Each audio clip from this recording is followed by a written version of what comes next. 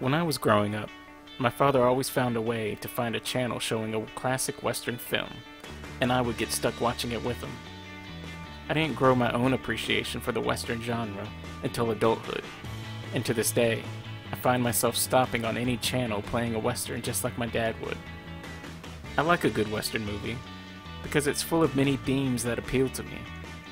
Good triumphing over evil, the hero getting the girl, justice prevailing. I like to see the bad guys having their way until the protagonist duels it out with them and sets things right. It's the age-old tale of someone finally standing up to the bully and winning. So when I watched Once Upon a Time in the West for the first time, I can honestly say, I wasn't blown away. It was just so different from what I was used to in the John Ford, Gregory Peck movies, where a badass like John Wayne isn't afraid to mouth off and get right to kicking a guy in the face. Those classic westerns are straight to the point and clean cut, with the characters as simple as black and white. It was only after I had seen a lot of other classic westerns, and eventually saw Once Upon a Time in the West again, that I fell in love with everything Sergio Leone had done in this movie. For starters, your classic westerns follow a simple formula of a crime being done, pursuit, and then justice. Occasionally, there's a damsel in distress to be won, or a petty feud about cattle and land, or the tried and true villainous tribe of Native Americans that are terrorizing the frontier. All of this and more usually happens at a steady pace, full of action and comedy, and a constant, inexorable path leading to a happy end. However, the pace of Once Upon a Time in the West doesn't follow this convention. Sure, it may include much of the same formula, but the path to get there is immediately different. The opening scene alone is 8 minutes of pure waiting, and after 3 men are shot dead and a fourth left injured, we still barely have a clue about what's going on. This is a methodical movie. Sergio takes his time building to the inevitable climax of his film by providing subtle hints at the motives of the characters here and there throughout the film.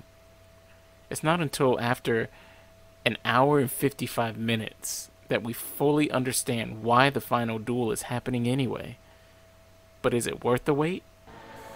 Absolutely. Because Sergio Leone is in no rush to reveal all the secrets of the plot, he's allowed to take his time in telling a good story. He has time to create compelling characters with faults and dreams and choices to make that blur the lines of their traditionally black and white personalities. Of course, you have your protagonist played by Charles Bronson, but he's quiet, mysterious. He shows no real interest in the beautiful leading actress except to use her as a means for his revenge.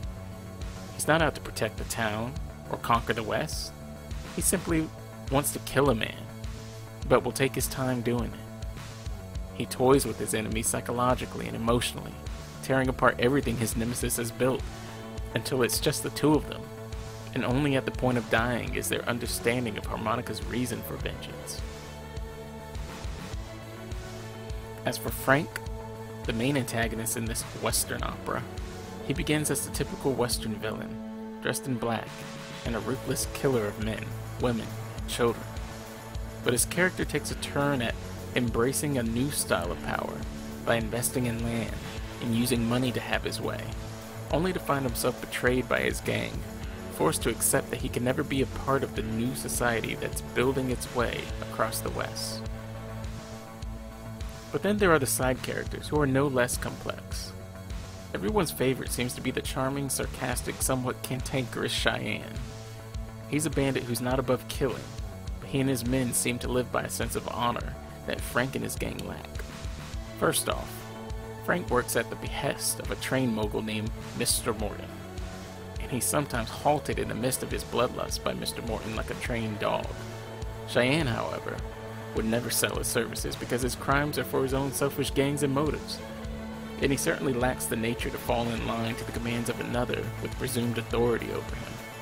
That isn't to say he's out of control or a typical Western rogue. In fact, he joins Harmonica in taking out Frank's gang and getting to the bottom of why a family was massacred in Sweetwater, going so far as to order his men to help build the skeletal framework of a town so a widow could keep her land and money. He's the hard ass with a heart of gold. Then there's Mr. Morton himself, who I believe is an underrated character. Initially, he's the representation of the corporate machine that's steamrolling over the western landscape with the railroad. He's the corrupt power with unlimited money and seems to fit into the classic trope of evil rich guy. But Leone gives us some twists. Mr. Morton is handicapped and seems forever confined to his trailer, which for all its glamour and richness seems no more than a fancy prison. Mr. Morton can only go so far as the train tracks, and he must rely on others to do his bidding so that the railroad keeps moving on. You would think he wouldn't care who he killed to have his way, but Morton scolds Frank for his killings, showing he isn't exactly an all-consuming evil entity. His motives aren't just for profit either, as his ultimate dream is to reach the Pacific Ocean and look upon a new kind of vastness. It seems he would trade all of his riches for just one moment in the ocean, and his last scene shows only remorse at a dream unfulfilled. This is Western world building, with the symbolic railroad construction ever expanding in the background and the decline of the wild, untamable frontier, where men like Frank, Cheyenne, and Harmonica have become outdated and misplaced in the face of the new world. Besides giving us these great characters, Leone provides his film with some amazing cinematography. Aside from the opening scene, where there's a standoff between 3 against 1, take a look at one of my favorite scenes in the whole movie, when Frank and his men emerge from the natural background after just shooting down an entire family. You don't see any faces or details, just these shadowy figures in their long dusters, flowing in the wind like capes. That's how you make an entrance. But I can honestly say, this film wouldn't be the same without the incredible score from Ennio Morricone. He gave each character their own theme and found ways to blend in those themes with the overarching melody. Others describe the soundtrack as haunting, and that's exactly what it seems to do for the characters. Harmonica's plaintive wailing on his instrument sounds like an accusation from beyond the grave. Cheyenne's upbeat tune is wistful and playful, with a hint of murder in the deeper notes that can be easily overlooked. Yet the one theme that made this entire soundtrack one of my favorites of all time is Frank's Death March theme that expands on his character's quieter, meditative theme with electric guitar and chorus. Here's a part of the final duel without that theme.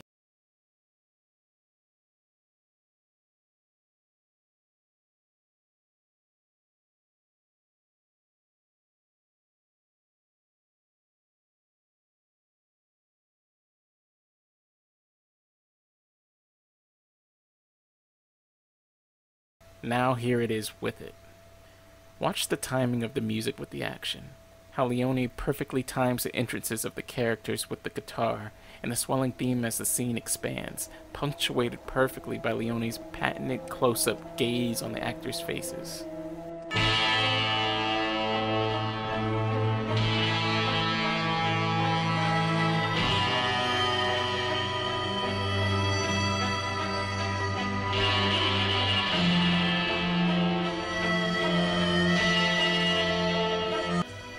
This final showdown is filmed with a dramatic flair that outshines many of the classics, which were more about the ends and not about the means. Once more, Sergio takes his time to build a scene of tension and suspense between these two characters because he's shown us how dangerous Frank is, and he's certainly capable of coming out the winner. And that's the secret to enjoying this movie, understanding that it's going to take its time. So enjoy all the little details and unspoken things in between. This isn't a western of non-stop action and gunpowder, but of a slow build, a solemn homage to the classics that came before it. It's full of great one-liners and beautiful scenery. It could be a study in great film technique from lighting to storytelling. It definitely ranks among the best western films ever made, and that's why you should really watch Once Upon a Time in the West. Hey everyone, thanks for watching. What did you think of the movie? And if you have any suggestions on other movies we can do a video essay on, just let us know. We appreciate your support and give us a like and a sub. Thanks.